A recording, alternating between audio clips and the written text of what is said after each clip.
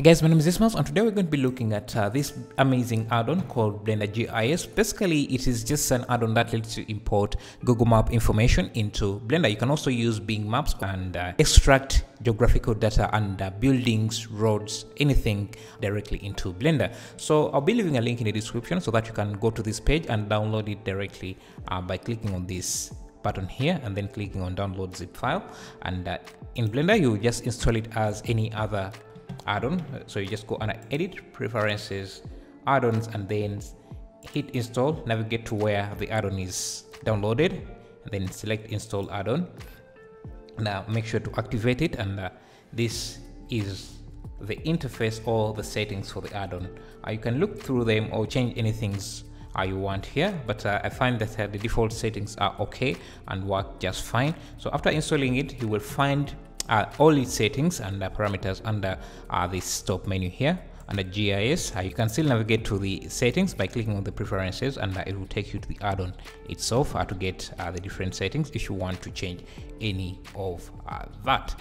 So yeah, and if you look at the GitHub page, you'll see how the add-on works. It has a lot of useful features. You can also just import data from geographical websites and extract meshes directly from that, as you can see he's doing here. Let me just take you through some of the basics. If you want to extract any information from any part of the world, you just go under the GIS and go under web geodata and then go to base map.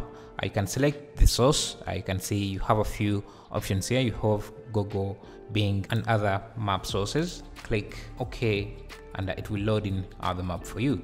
So if you zoom out, it will keep refreshing your view and loading different information. Basically how Google Maps works. So let's find a location here. After you're done, you're still in the map view mode, so you need to hit escape to go out of that, and then now that will bring back the menu back here. Now you can go to let's try extracting something like this here. Again, you can hit escape to go out of map view, then go to, we can start by getting the elevation. Now we have our elevation now, so we can go back and select, now start adding some buildings here. Put get SM and start adding the buildings. Get OSM, and you can see we now have some buildings. You can see how the buildings are aligning correctly with our map. You can also get other roads if you want to get that. So if you go back to get OSM, you can get the highways. Click OK, and that should place in the highways. And see, now we have all the road maps. So the only problem is that these are just as thin extruded lines. They don't have any thickness to them. If you want to get the thickness, what you can do is convert this into a curve. So if I go to object and then convert to curve, we can create a profile, a bevel profile here, something like this. Just change it to vector and rotate this 45 degrees, and this is going to be the profile of our road. Then you can select the curve. Under geometry, you can select the bevel to be the object and select that as our road. A great thing about this is that you can change the thickness a bit and make the roads the size you want.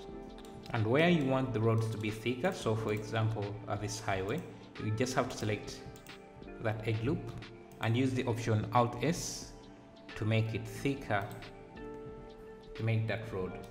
You can see how that looks here.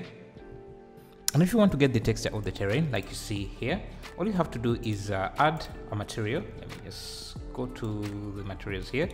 All you have to do is go to the materials and add an image texture. All the texture maps are going to be available there. You can see what we have here. So just view this. You can see this is the map, but it's not going to be scaled right. So to make it to scale it to size, all you have to do is just add an empty.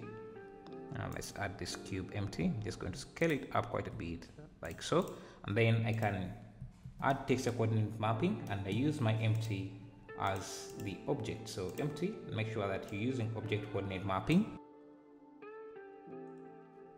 Now if I scale this up, let me bring the size of this.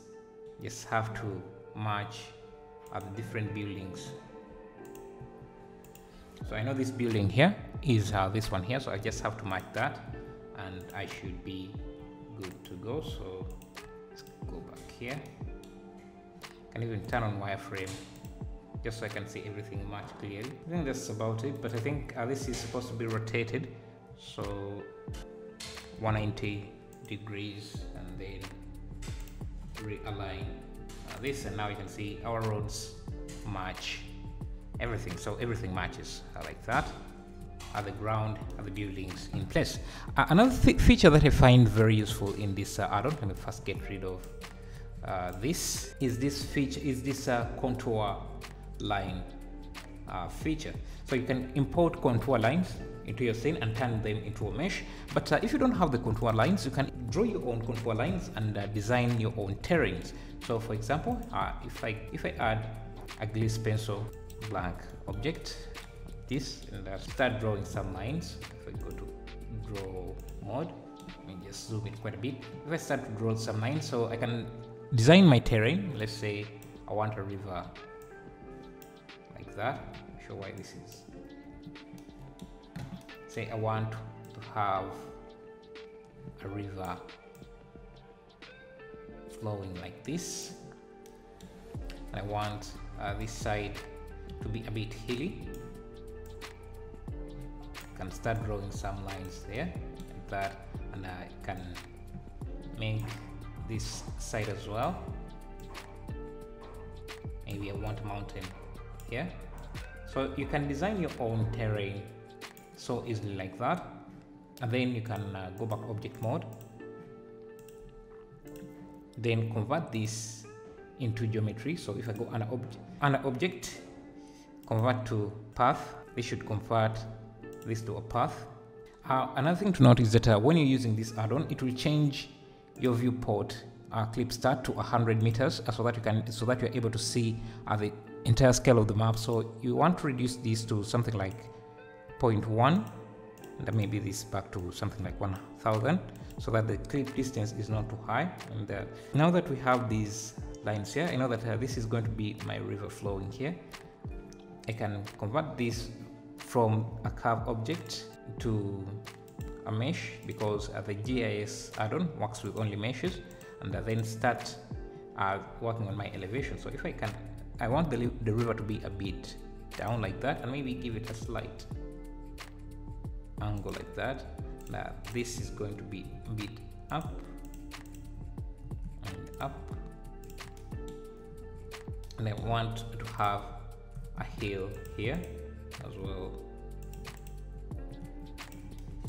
And you can even use proportional editing in some areas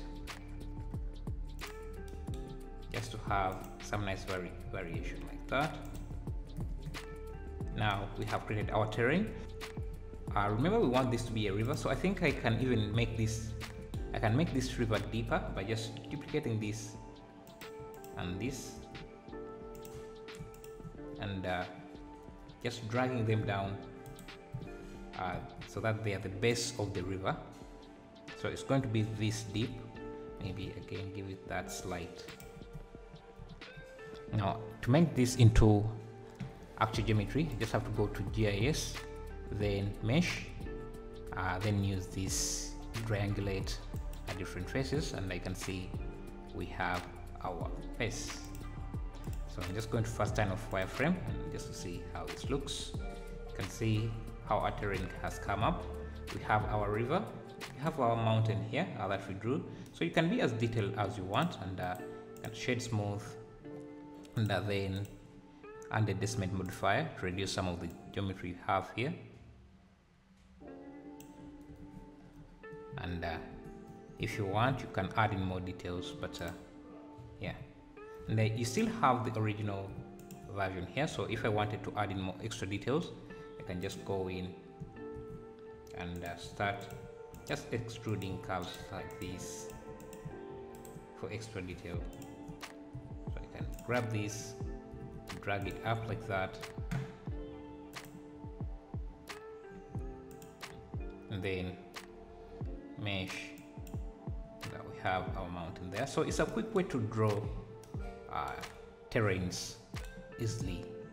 I think I'm going to be using this quite a lot in my videos. Yeah, thank you for watching.